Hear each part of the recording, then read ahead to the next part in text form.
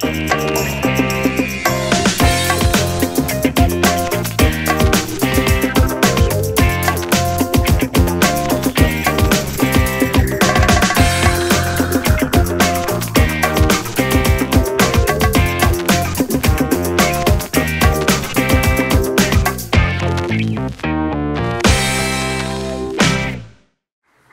you. Cheers, Jeremy. That's my first slide. Yeah, thanks for having me, Creative Mornings. It's really nice to be here. It's actually amazing to travel to the other side of the world and have all these people come out and see you. It's crazy. Forgive me if I'm a little bit rough to start off with. I've never spoken this early in the morning before. It's quite a strange thing to do. I'm used to kind of speaking in the evening with people and beer and stuff, and so yeah. I'll try and kind of warm up as I go along. So. Hi, my name is. What? My name is. My name is. Mr. Bingo. Yeah, my talk's called 37 Things I've Learned. This is kind of what I was going to bring over all the time, and then I got an email from you or Tess or someone saying, can you do a talk about transparency? And I said no, but I'm going to do my talk, and I'm just a very transparent person. I'm very transparent, very, very honest. So I kind of is going to be about, it is transparency. So yeah, kind of, got it in there. So an introduction to me, I'm from here. In 1998, I played bingo in Gala Bingo in Maidstone in Kent. I got the nickname Bingo. I won £141 and 27p, got the nickname Bingo. Been called Bingo ever since then, just added a mister to it. I like drawing people on trains. I like taking photos of children when they match objects perfectly, even the shoes. I collect postcards with one person in. I've got about 94. I was a commercial illustrator for 15 years, did lots of work for magazines and advertising, posters, did some animation.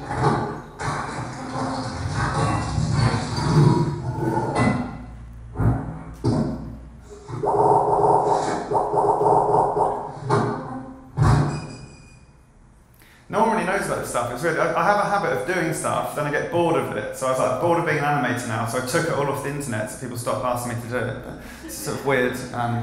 Yeah, but I did book covers, stuff on walls, whoopee cushions. Buy this, by the way. If you don't like Trump, buy this. All the money goes to charity. Done stuff on TV. Dave. Good boy. Why is he called Dave? The person that had him before me called him Dave. I've done packaging. I've done wallpaper with really, really weird stuff going on in it. And I send offensive postcards to people. I've been doing this since 2011. Some sort of weird projects that I started doing turned into art by mistake. Started getting taken seriously as art. Got lots of global press. Last year I did a Kickstarter to make a book about the project. I wanted to do something good for the video, so I did a rap video. It looks like this. Before the internet, communication was more intimate. You wrote a letter, got an envelope and put it into it. Then, as if some act of magic like a unicorn, you put it in a red box and a man in a uniform takes it, puts it in his bag and delivers it. Now pay attention to this section if you still give a shit. Funded in 9 hours. 9 hours. And then what happened is I decided I was bored of working as a commercial illustrator, and so I decided to stop working for clients and become an artist. Just decided to call myself an artist. Deleted my website, got rid of everything, and this is kind of where I am now, sort of at a crossroads, not sure exactly what I'm doing. I don't really like the analogy of a crossroads really, because it sort of suggests that you're definitely going down a path and you have to take some kind of direction. So I prefer this. I'm just kind of, I don't know, just floating around on a big empty sheet of paper, just overwhelmed with the possibilities of life, seeing what happens, just playing. I've got some new ideas. These are some of my new ideas. Some of them are okay, none of them are great. This is the kind of thing I'm doing at the moment. This is an advent calendar. I did this a few weeks ago. It's just available online now. And yeah, basically each person is a different number of the month, 1 to 24 of December, and you scratch off the clothes, so you reveal them. Yeah, it's just quite fun. So you start off with like that, and then just before Christmas Day you get that. So anyway, that's an introduction to me. That's sort of what I do. This is my talk now, 37 Things I've Learned. Some of you might find some of this stuff interesting, some of you might not. It's very personal. It's literally just 37 things I've learned over the last 20 years or so. And you know, if all of you go away with one thing maybe from it, I'll be happy. So let's go. Number one, don't have a plan. I never have a plan. I never plan anything. I just make stuff up as I go along. I hate planning. I think it's kind of constricts you. And I just make stuff up as it goes along and sees what happens. I think that selling art is better than selling coffee and computers. So you know, I used to do work like this in advertising. I didn't enjoy doing stuff like this. I did this so I could live in a house and eat food. You know, stuff like that. Stuff like this. Didn't enjoy it. Left me feeling kind of a bit dead and you know, soulless at the end of it. So I prefer doing stuff like this and selling it to people, which is much more fun. If you do nothing, nothing happens. It's a really obvious thing to say. You know these people, hipsters? I imagine we're in this kind of area, right? You have hipsters here. A lot of people think I'm a hipster because I live and work in Shoreditch in East London, and you know, I wear silly clothes and do creative things. But these are what I find hipsters actually do is they mainly talk about stuff but don't really do it. So you know, they kind of meet up in like trendy coffee bars, or they stay up all night taking drugs, and they talk about these cool ideas like, I'm thinking about making a film about poetry, I'm thinking about making a blog about, I don't know, whatever. But basically the difference between me and these people is that I actually fucking do stuff. So yeah. Start it. If you've got an idea for something, start it. You know, if you've got an idea in your head and you don't do it, it's just a waste. You know, the only time when an idea is useful in your head is if you're incarcerated in prison for 23 hours a day, and it will keep you kind of occupied and entertain yourself with your thoughts if you're in your prison cell. But if you're not, if you're in the real world, you've got to get the idea out. Otherwise, it's just a total waste. I'm a massive contradiction. I'd love to be a musician. Secretly, I'd rather be doing music. And these are about 30 ideas I've got for songs that I sing into my iPhone all the time. You know, I sing the song in, but I never actually show anyone because I'm too shy. So I should listen to my own advice. Don't chase money. This is something I always try and do. Whenever I make any work, I don't do it to try and get financial gain. You know, I don't do it to try and make money. I don't think about the end goal or any kind of financial result. I just make stuff that I want to make, and eventually I find what happens is if you do stuff that you think's good and other people start really liking it, if it's good enough, money ends up kind of chasing you and coming back to you. People are more fun than I thought. This is something I learned last year that I was really pleased with. So I did this project called Hate Mail where I offered strangers, I offered to send offensive postcards to strangers. Loads of people bought them, and that was great, you know, so it was really good because I kind of thought that people were boring. I thought most people were boring and very kind of like vanilla and plain. And it was really nice to make something so silly and have people actually spend money on it. When I did the Kickstarter, I offered loads and loads of really weird rewards. So, you know, things like this, troll package. Like, I don't condone trolling, you know, trolling's a horrible thing. But if people are willing to pay me to troll them for a week, I will do it. And, you know, I just trolled people. So this is a graphic designer from Manchester. And, you know, he'd done a brand for himself and I rebranded him. And you know, and just doing stuff like this. So I just had to break, you just have to break these people down, you know, over the week. This is another one I did called Getting Shit-Faced on a Train. I like drinking on trains. I find it a fun sort of hobby and pastime. And, you know, I offered this rewards people, say, you know, meet me at the station and we'll get shit-faced on a train. And it was great, and people did it. You know, I'm really proud that I own this hashtag, Getting Shit-Faced on a Train. If you look this up on any social media, on Instagram or Twitter, I own every bit of content. What's really nice about having your own hashtag is it's kind of like you've got this lovely sort of visual diary of all the stuff you did with these people. And this one was really strange because so a lot of the Kickstarter rewards I did were kind of like mini art projects on their own, and this one was a really interesting one. It was a sort of a social experiment because I'd basically meet 5 people, and they were all kind of quite shy when they met up, and they're like, oh, hi, my name's Dave, I'm a graphic designer, who are you? Oh, yeah, nice. And then I'd hand the tickets out, and then basically put them on a train and fire them through the countryside in this kind of like silver tube at about 300 miles an hour, drinking loads and loads of booze, and it was kind of like a sort of condensed stag do or something, and by the end of it, so 4 hours later, we'd get off, so we'd travel for 2 hours out, get off the train for 5 minutes, and then get on the train again and come back for 2 hours. By the end of it, everyone was just utterly pissed, and they were like jumping on each other, and they would become best friends, and they'd all swap phone numbers, and they had private jokes. So one of the groups has still got a WhatsApp group that regularly chats. Brilliant. This is the most weird experiential reward I did on my Kickstarter. Meet me for a pint in 5 years' time. I love the fact that people engaged with all this stuff. You know, this was £200 and all of these sold, everything's sold. So, you know, it's the only thing in my diary for the next 5 years. It's kind of sad, but I'm really looking forward to it. It's 7:30 p.m. Don't listen to advice, don't listen to me. Some of the most successful things I've ever done, people have told me before I did them not to do them. So it's really important to not, you know, take people's advice sometimes. This is something I did when I was a student, so when I was about 20. I was at university and I did this brief. It was a D&AD brief to do this thing called ETI, and you had to come up with a fun thing to go on the internet that you could play with. And I was playing around with Flash a lot of the time. Does anyone remember Flash? Yeah?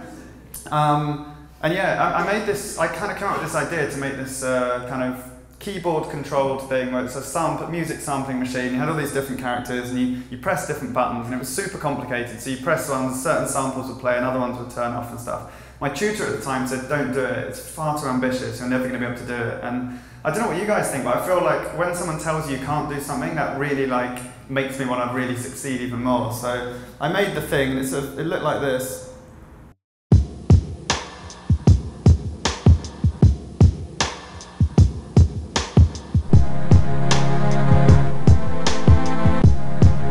And it won a D&AD, which is amazing. So, you know, it's just like good to not listen to advice. And this book that I did on the Kickstarter, I was chatting to a friend about it, like one of my best friends. You should never take advice off best friends because they're bored of you, they're bored of all the stuff you do, and they're not thinking about like new people that might come to it. And so he said, no, don't do that, everyone's fucking bored of that, don't do that.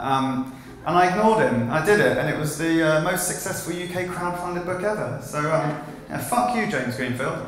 Anyway, never be satisfied. I'm never satisfied with anything I've ever done. I'll never be satisfied. I think, you know, if you're satisfied, if you're this guy, you should retire. You know, just kill yourself. Basically, if you ever want to retire, it's sort of sad, really. It means you don't enjoy your job.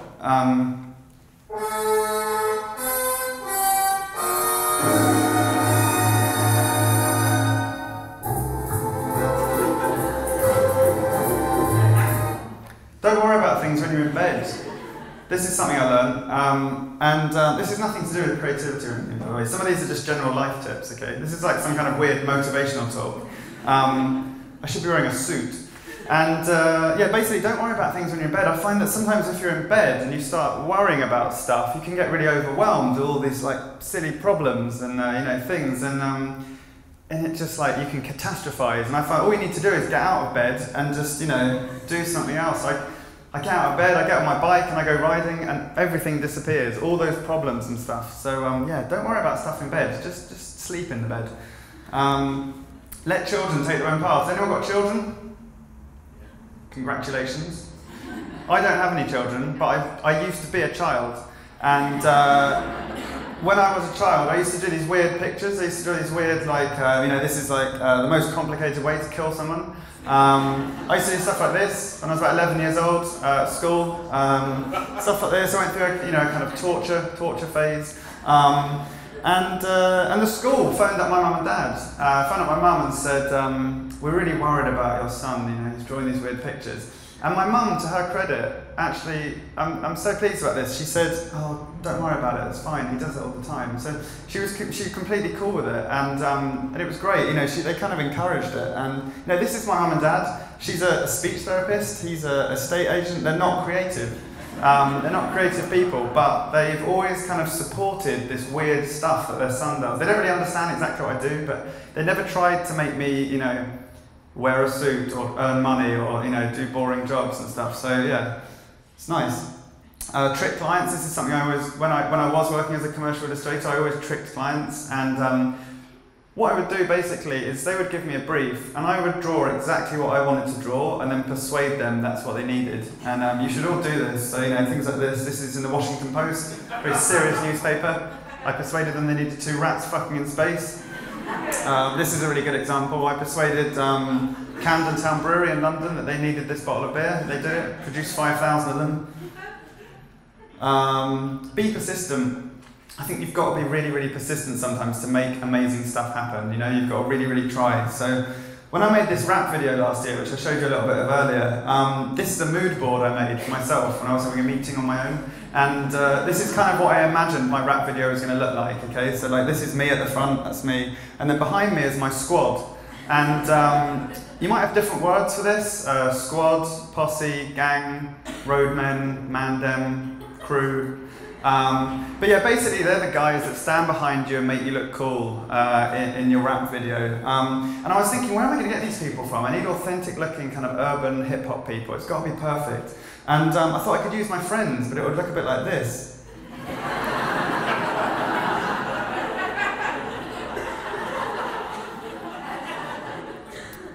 So I did this. I put this on the internet. Yo, do you want to be in a rap video?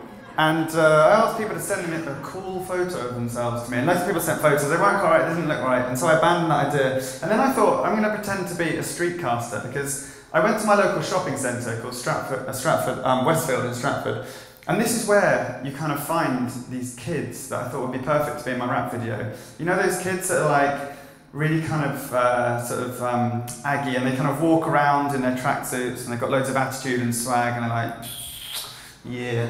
And I thought, I'm going to go there and I'm going to pretend to be a street caster, and I'm going to flatter them and say, hey, you look really cool, do you want to be in a rap video? And so I went up to this group of teenage girls. It was a really busy Saturday morning, and I was like, hey, what's up, you guys? I'm a street caster for a rap video. I wonder if you're interested in being in it. You look really cool, you've got a really good look. And one of them went, who's the rapper? And I went, oh, it's an up-and-coming artist.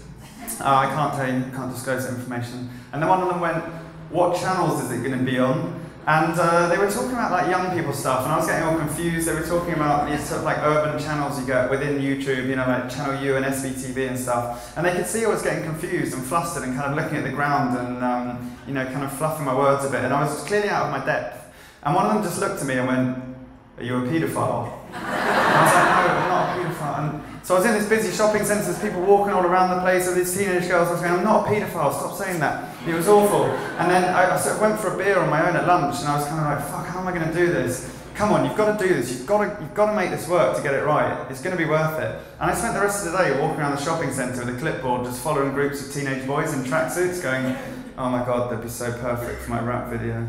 But didn't speak to any of them, and it's amazing I wasn't arrested, and it's one of the worst days of my life. And then I had one last attempt at getting these people, and I remember this kid I saw called DC Scribbler. He's a rapper, he's really good. He was 17 years old, and I saw him at this open mic night near my house in this cinema called Rich Mix. And it's really nice. It's just like a local event, and they get kids to come on and do like spoken word and beat poetry and rap and R&B and stuff. And I remember this kid, he was really good, 17-year-old schoolboy, and he was half Canadian, half South London. And he was really good, and he came with his own little crew, and I followed him on Twitter, and I remembered 6 months later, and I was like, this guy would be so perfect for my rap video. So I sent him a tweet, and I was like, I've got an opportunity. And he was like, all right, yeah, DM me, bruv. And we direct messaged each other, and it was kind of difficult because this is before Twitter opened up direct message to over 140 characters. So basically in 140 characters or less, I had to persuade this 17-year-old kid that I was making a comedy rap video, I was a joke rapper, and it was a video to promote a book on an online crowdfunding platform, and do you and your friends want to stand behind me and make me look cool? And he said yes. It's amazing. So he did it, got a squad, it was great. I mean, essentially I groomed a 17-year-old boy and got him to meet me in a disused kind of graffiti drug addict park, and gave him 100 cans of Red Stripe and a bag of money, but it's all fine. But the point of this long story is it's worth persisting at stuff to make nice things happen. You don't always get rewarded for hard work straight away. This is a kind of similar thing really. You know, I spent a lot of time planning my Kickstarter last year and thinking about this rap video actually, just late at night. You know, when you're kind of in your studio on your own, just working till like early hours of the morning, and you know that everyone else is in their houses watching TV and having this comfortable life, or out drinking or doing nice things and socialising, and you kind of sit there and think, why am I doing this? What is life all about? Why am I doing this? And then, you know, you realise you get rewarded for it kind of like much later on, and it all becomes worth it, you know, so like doing all this stuff meant that I got to make this. Self-published books always been on my bucket list, and a failed Kickstarter's always been on my fuck it list. So please invest, or I might turn to incest, marry my rich sister and live off her interest. Yeah, so you can make stuff like that. It's great with all the work. Another thing I learned from doing this project was like working with people who can do stuff that you can't is really, really good. So I spent most of my life just doing very solitary work. I've always just worked on my own. Never really worked in teams, never had a proper job or anything. and never really tried working with other people. And then for this Kickstarter project, I had to learn a lot of new stuff. And I learned that working with super, super talented people that can do stuff you can't is amazing, and you can make great stuff happen. So this guy's called Darren Wall. He works in publishing, and he helped me kind of run the Kickstarter campaign. And he taught me about book binding and paper and printing and how to make a book and all this kind of stuff. This guy's called Eli Sostra. He's a producer, hip hop producer in Brooklyn in New York. And I got in touch with him, and he gave me the beat for my track. This guy's called Reese, and he's a sort of sound engineer and producer, and I managed to, on like a tiny budget, record my rap track in his house in a kind of set up home recording studio. These guys are called Rex and Luke, and they're from like a film production company called Oldie. They're a bit like me. They're kind of like nerdy white guys in their 30s who secretly wish they were in the Wu-Tang Clan. And then this guy is called Alce. He's a graffiti artist, and he helped me find locations on the shoot and did this really nice big bit of graffiti behind me for them. And then obviously DC Scribbler, who I talked about. So like all these people are super talented and can do amazing stuff that I can't. And just great to have this amazing pool of talent to make a great thing. People respect honesty. I've always been really, really honest with everything I do, and I find that just doing stuff, being really honest as a person or a brand or a company or whatever you are, makes you kind of bulletproof, you know? So like, I did things like this. When I was working as an illustrator, I did this pricing structure to encourage clients to understand what I wanted to do and what I didn't want to do.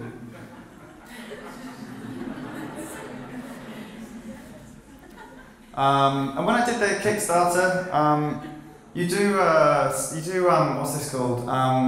An update. Yeah, you do updates every so often to update the backers, tell them what's going on, if things are a little bit behind, or just how things are going, how things are progressing.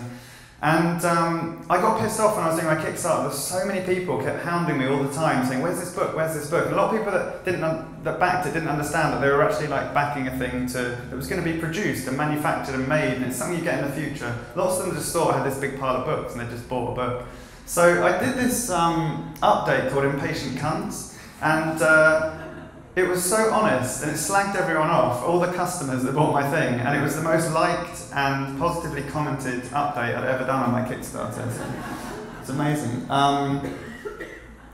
Don't do this, by the way. I'm the only person in the world that can do this. I get bored of people asking me to work for free, so when I used to, before I deleted my website, I had a little section which was kind of like an FAQ, for clients. Does Mr. Bingo work for free? And then if you clicked on it, this came up, and it was kind of like, it was angry that you'd even clicked on the button. And again, it kind of worked in my favour, it was really positive, this stuff. So clients really respected it and liked it. People shared this a lot. People liked it so much, it even turned into a print. Yeah, it's crazy.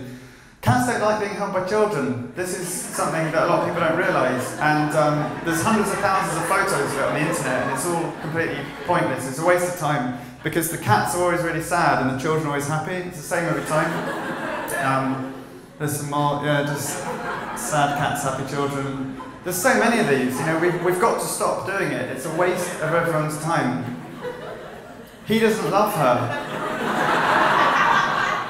People like laughing. This is something I realised, as I said, I try and make funny work, and it's useful if you can make people laugh, because I kind of realised this at an early age. So when I was about 8 years old, I was doing these pictures, and my mum and dad kept all my drawings, which is really nice to look back at them. And so I was into football, and I was kind of doing drawings about words and phrases in football, making these little comic strips. And I remember showing these to my friends and my parents' friends, and people laughing at them, and I got a really nice kind of reaction from that. I thought, I want to do more stuff like this, more funny work. When I left university, I was kind of doing stuff like this, didn't quite know exactly where I fitted in. I wanted to be an illustrator, but wasn't quite sure, and just knew that I was quite good at kind of humour and ideas and drawing, and how could I put all these things together. Started getting commissioned as an illustrator shortly after that for doing work for magazines, like editorial stuff. Just doing funny work. I can't remember what a lot of these are for.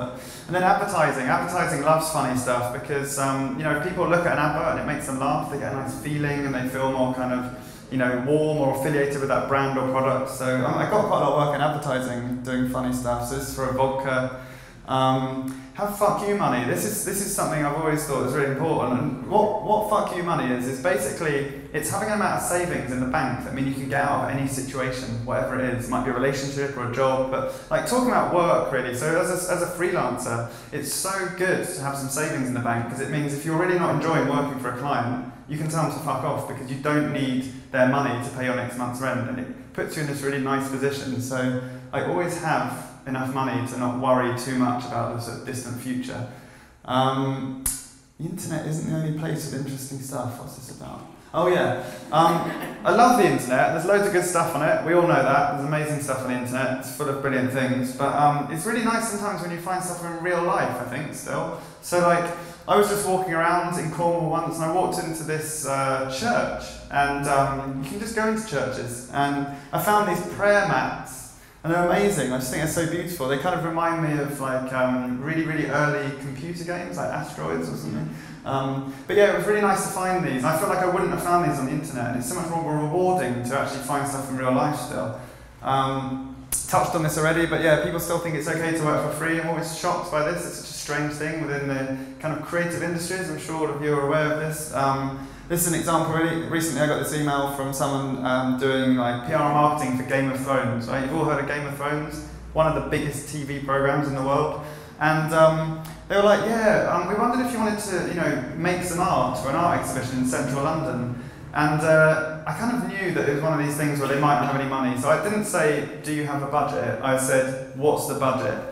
And she replied and said, there isn't any budget, it's an incredible opportunity for your work to be exhibited alongside. Anyway, total bollocks, right? So what I did is I didn't reply to the email, but I just took it, screen grabbed it, I blurred out her name, Emily, and I put it on Twitter because I know I've got this nice following of people that know I like talking about working for free quite a lot, and I like to share this stuff. And so what I did is instead of replying to the email, I kind of let the public reply. So I put this on Twitter and Instagram, and then you see all the comments, and people are going mental, getting really threatening. And what was great is that it gets talked about so much that it does the work for you. So you don't need to complain back to that company. It's great. And ended up getting 84 retweets, impressions. I don't understand exactly what impressions are, but it got 46,240. I don't know, does that mean 46,000 people saw it? I don't know. I think a lot of people saw it. And it was great. And then this woman called me an hour later after it had gone online and was like, hi, I understand you've been talking to one of my colleagues. I was like, yeah, I have actually. And she said, we just don't understand why you find it so funny and you keep putting this stuff on the internet about us. And I went, yeah, it's just this weird thing that most people I know find the concept of working for free is really funny.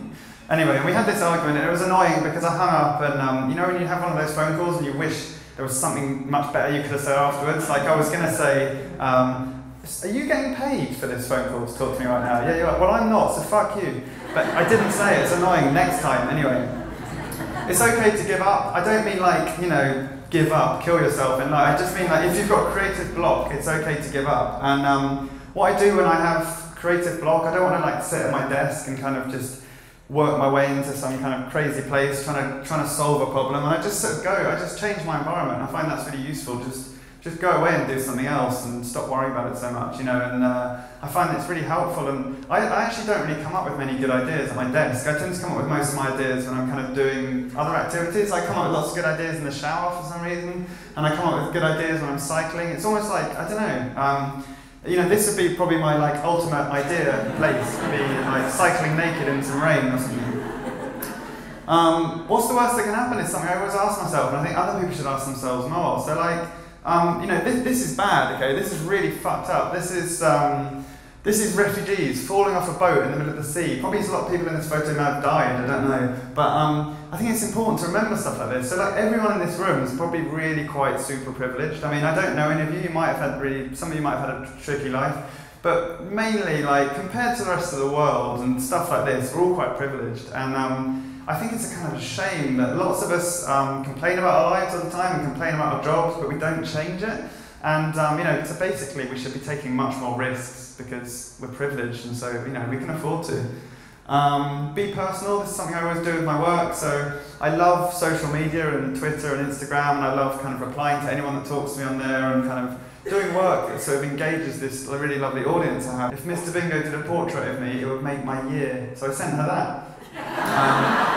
And when people buy stuff, I like, there isn't like a team of people working for me, or it doesn't get shipped from a factory or somewhere else. I ship everything myself, and I handwrite the name and address on the packaging. People love it. They really, really enjoy this stuff, and they keep this stuff. And I do like really personal stuff. So if you buy a signed book from my website, I have like a signed dedication box, so you can write anything you want to be written to you. You can ask for a specific little drawing or message, and then people get this super, super personal stuff in their book. And people love buying these as presents for people because it's just each one is completely unique and personal.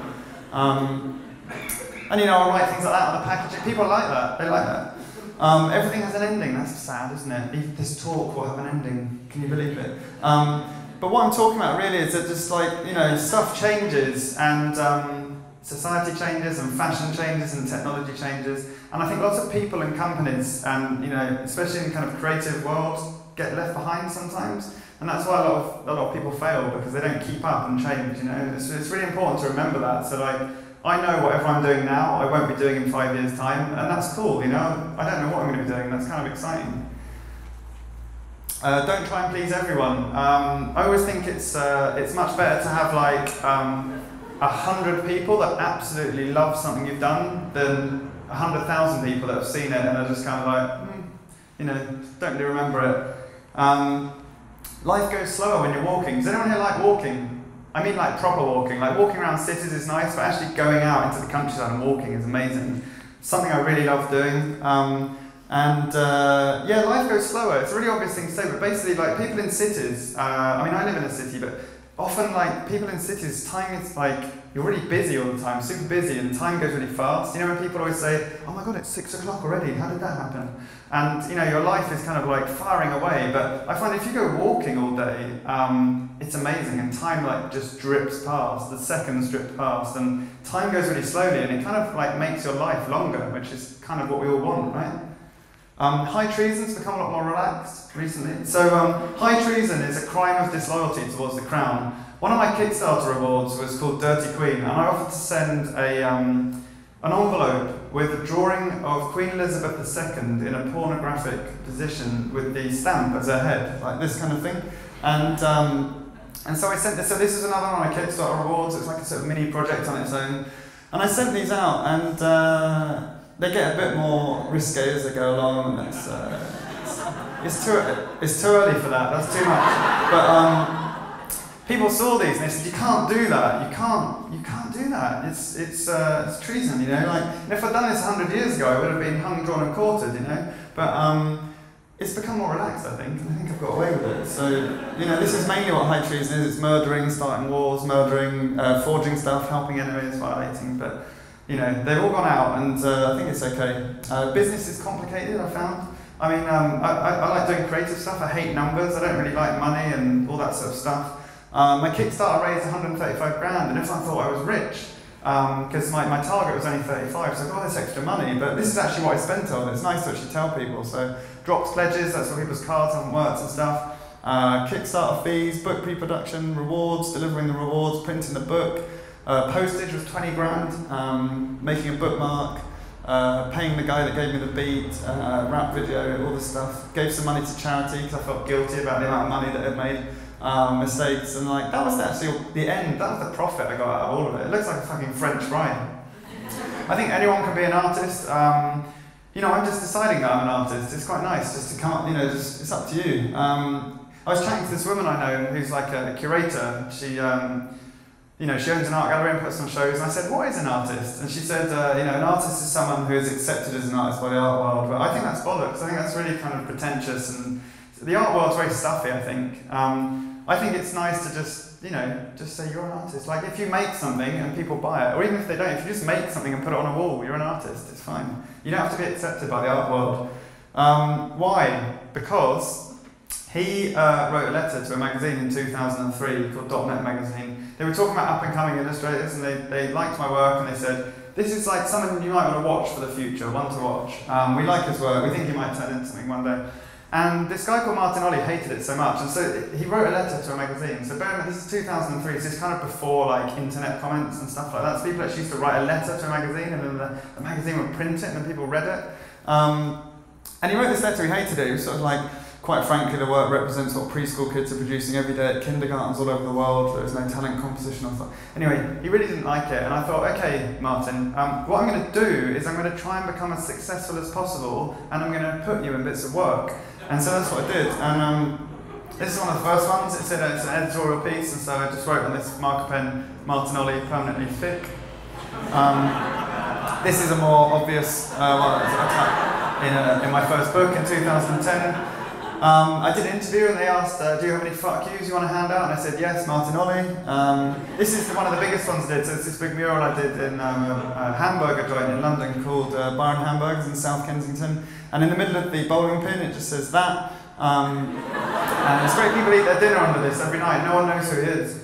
I did a packet of stickers just for fun as a sort of product to sell, and on the back it's there on the instructions. And then the most recent one I did in my most recent book, when you do a book, like a traditional kind of author thing is that you're meant to like thank people in the back of the book. So you like thank your wife or your children or something. And I did a no thanks just for Martin.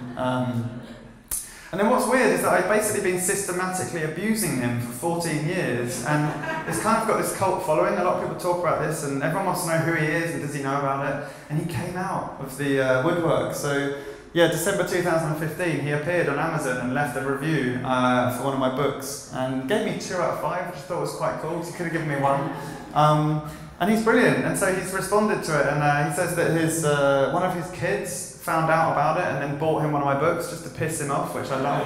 And he's actually quite funny. I sort of like him now. I kind of like Martin Ollie, but I'm going to carry on abusing him because there's too many people following it, and you know, I need to keep them happy. Doing nothing's good for you. This is something I found out really recently. So I've always spent my whole life kind of working, well, since the age of about 19, I've worked really, really super hard. I became obsessed with kind of being busy all the time and trying to be really successful. And I was one of those people that thought it was cool to be busy, you know? It's like, oh, I'm too busy, I'm really busy, I'm so busy, I'm busier than you, I'm busier than everyone. And then recently I had sort of like this amazing midlife crisis, and what I decided to do, because basically what happens if you make a rap video, it's like the peak of your career, and it's kind of downhill from then on. And everyone was like, what's the next big thing? And everyone gets obsessed with what the next big thing is. And so I thought I've got to go away and be a cliche artist and come up with my new big idea and concept. And so I hired a motorhome and went travelling around the southwest of England for 2 weeks on my own. And the idea was, yeah, to go away and come up with this big idea, find myself in nature and come up with some amazing art and creativity. And what happened is, after 2 days, I just, my gut feeling was to just not do anything. And I realised I wasn't coming up with any ideas, I wasn't doing any work, and I was just doing nothing. And it was really nice. And I just suddenly realised for the first time, actually doing nothing's great. Just give your brain a total, like, break, you know, for like a couple of weeks. And so I just went walking along these beautiful like stretches of coastline, sort of walking about 15 miles a day, and I saw interesting stuff like a red cone.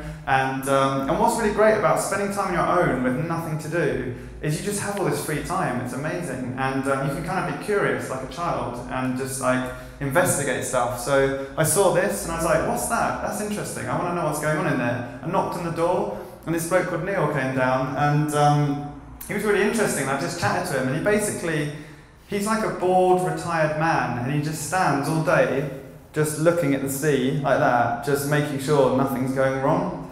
And I found it really interesting, and and I met this guy as well. This is in somewhere called the Lizard, which is like the southerlymost point of the country. It's super, super backwards, and everyone's kind of inbred, and it's sort of like going backwards 70 years or something. But yeah, so he's really strange. He's just sitting outside his house. He's put an advert up in his house looking for a woman, and he's really sexist, so it's probably why he hasn't got one. But yeah. And I just spent a lot of time actually just like walking around looking at the sea. Like I really love the sea. I spent a lot of time just looking at the sea, listening to music like Changes by Black Sabbath.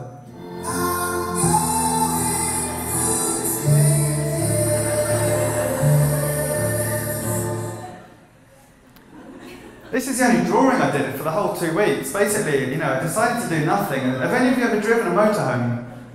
It's really weird. It's basically if you're used to driving a car and then you drive a motorhome, it's the equivalent in human form of basically suddenly having like a 3-meter arse.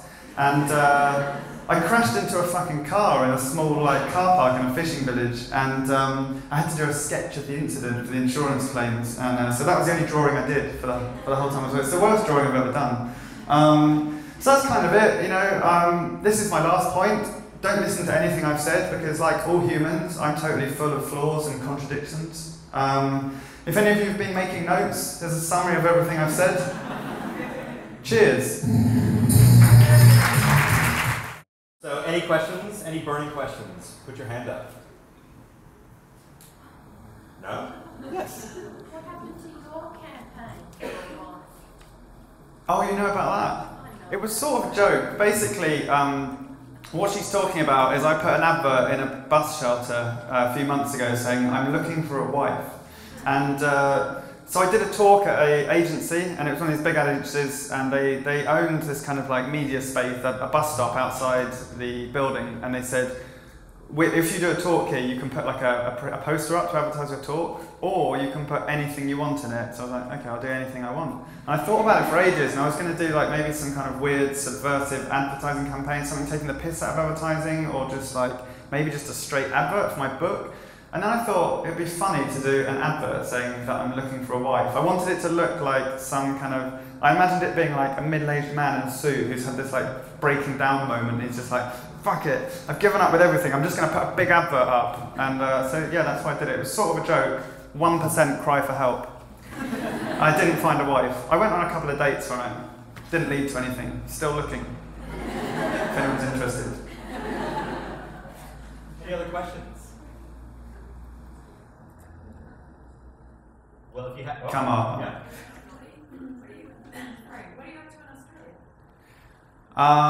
Well, basically, the reason I'm here is I got flown out about 8 or 9 days ago by this conference called Promax BDA, and they wanted me to do a talk last Saturday, which I did, and then they wanted me to do a talk in South Africa in about a week.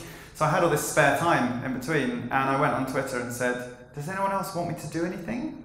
And lovely people like this got in touch and said, yeah, why don't you come and do this? And did a few things for Australian Graphic Design Association as well. Does that answer the question? Yeah, and in between doing the talks, I'm like walking around, eating food and lying on beaches, and it's like normal stuff. Well, I think we'll wrap it there, and if you have any other questions, you can chat with Bingo over there. We'll be here for the next 30-40 minutes or so. Awesome, thanks again. Thank you.